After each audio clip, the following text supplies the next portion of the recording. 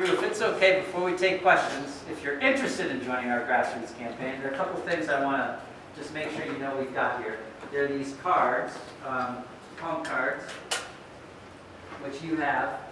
There's some information about the campaign on here. There's also a website where you can learn a lot more about positions I've taken. You can see media interviews I've done. I take pride in the fact that I am trying to be thoughtful and informed about policy positions I take. I think if you look at our website versus the other Democratic candidates in this race and the thoroughness of the policy proposals that are on the website, there is a big difference. There's also an email address on here. I recognize that I don't know everything. One of the neat things about doing what I'm doing right now is I'm meeting lots of people across the state and learning a lot. If we don't talk about something tonight that you care about or think I need to know, please send me an email. It will ultimately make me a better informed candidate and a better governor at the end of the day. There's also a sign-in sheet that we'll pass around while we're doing Q&A. If you sign it, it doesn't mean you're swearing to God you're going to support our campaign. It just means you'll be on our email list and can keep up with what's going on with the campaign. If I have earned your support tonight, there are also pledge cards, these little cards that Kevin is holding up. Please fill one out and let us know that you're on our team. And give it back to us. Thank you. Thank you, Jay. Really music to our ears, the sentiments kind of thing. So I think Paul really would like to capture your voices for the Q&A, so we will pass the microphone around if you've got a question. And if anybody, and I'll start with safe patient limits because that's a huge concern here in the Berkshire. So how do you feel about there's I believe we got enough signatures to get it past the first hurdle to get something on the ballot about safe patient limits. What are your thoughts on that? Yeah, so I also signed it. They did a great job. MNA did a great job getting the signatures. I think at pretty much every event I've been at over the last few months across the entire state, there were people gathering signatures. So I signed it, I think, maybe 45 different times every time they asked.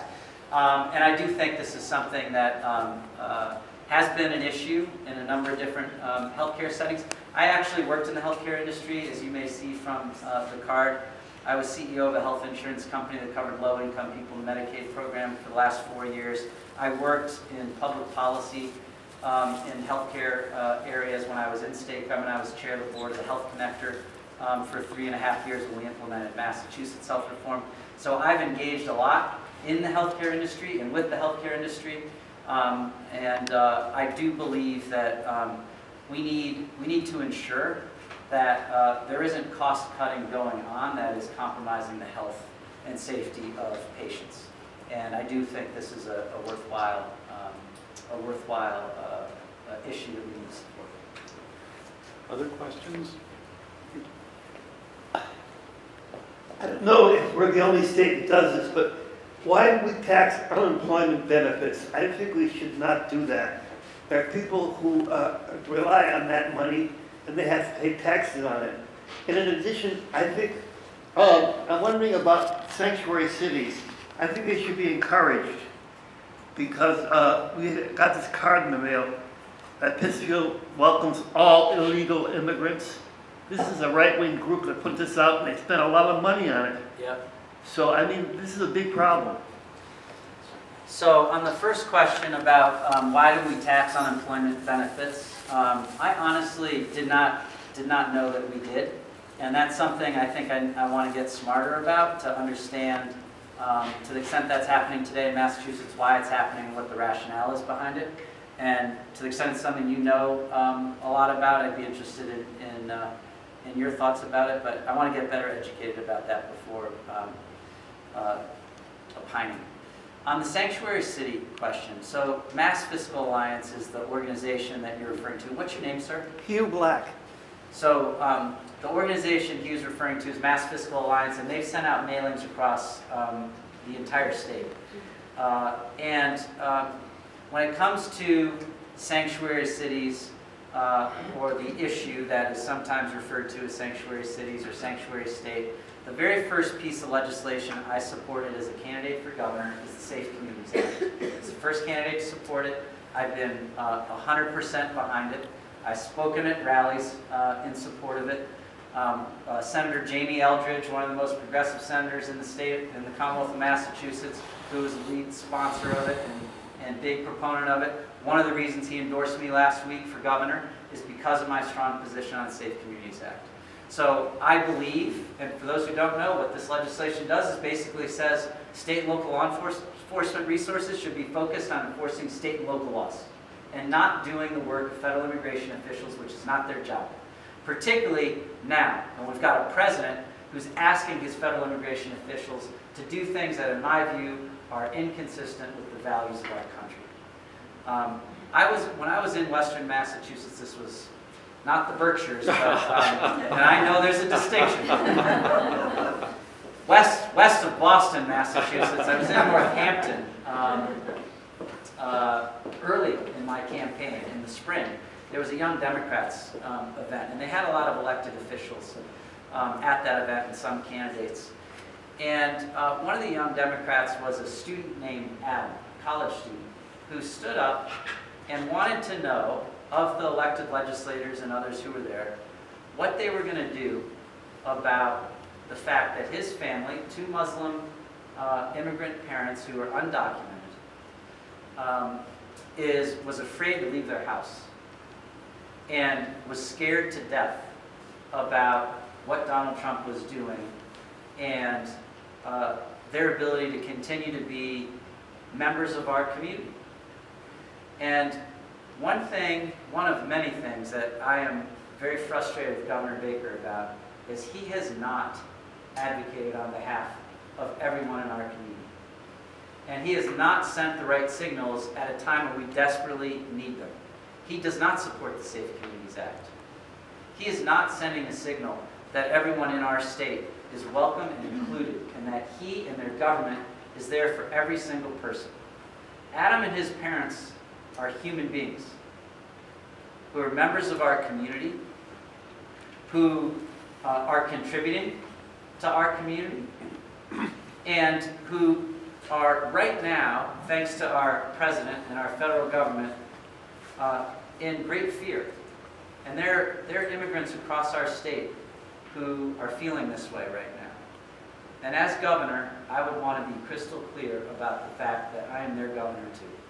And I am not going to contribute to what the federal government is doing to put them in fear and make them feel like they are not members of our community. It's okay to applaud, by the way, if you like the sentence. Thank you, Trevor. We need to reinforce it. Hi, Hi, what is your name? Katya. Katya, nice to meet you. Nice to meet you too. So I'd like to know, when you talked about transportation, what's your vision for transportation for Massachusetts? I know that in a previous life, I lived in the Boston suburbs and commuted into work using the T or the commuter rail, either option. And I know that when it worked well, I could reasonably expect to get to work on time. And when it didn't work well, it was anywhere from 20 minutes to 2 hours late getting to work. So I've seen that system, and I see that there's really not much in terms of a public transportation system out here in the Berkshires and out in Western Mass. Yep. So that's a big concern for a lot of people out here who can't drive for one reason or another. So I'd like to hear what your vision is for transportation. Thank you for the question. So transportation is one of the fundamental responsibilities of government. Transportation infrastructure to help people get around. It's one of the things that when you talk to business leaders, they care most about. And it is one of the things we're doing the worst at in Massachusetts. We have starved our transportation system of revenue for decades, in part because Charlie Baker, when he had the job I used to have in the state government back under the Weld administration, was plugging holes in the Big Dig finance plan by basically robbing money from transportation infrastructure needs across the rest of the state, from the T, from the Turnpike Authority, everybody else. So we've got a huge backlog of needs, let alone making some of the transformational type investments we could and should make that would make a meaningful difference across this entire state. So first and foremost, I would be honest about the fact that we need additional revenue to invest in our transportation system. Governor Baker has not been honest about that. He continues to maintain we don't need more revenue, that all we need to do is manage the system better, and to him what that has meant when it comes to the T is jacking up fares on riders beyond what was planned, and the T and other RTAs around the state. Cutting service, privatizing systems, and reducing investment in road and bridge projects across the entire state. So that is exactly the wrong direction. Right now we're 45th in the country when it comes to the condition of our transportation infrastructure across the state, and 47th when it comes to commute times. We have to do better. We have to. And you know, part of what I understand in Pittsfield, as an example, is that the RTA does not provide round-the-clock service or service past 6 o'clock.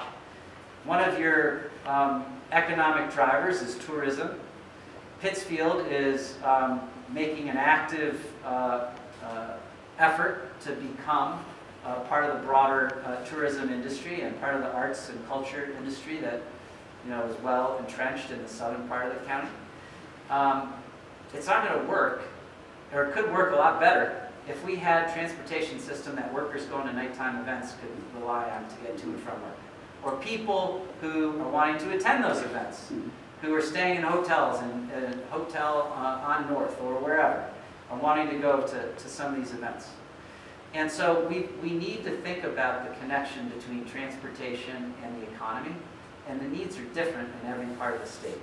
The economic needs are different, and strategy is different, and strengths and challenges are different.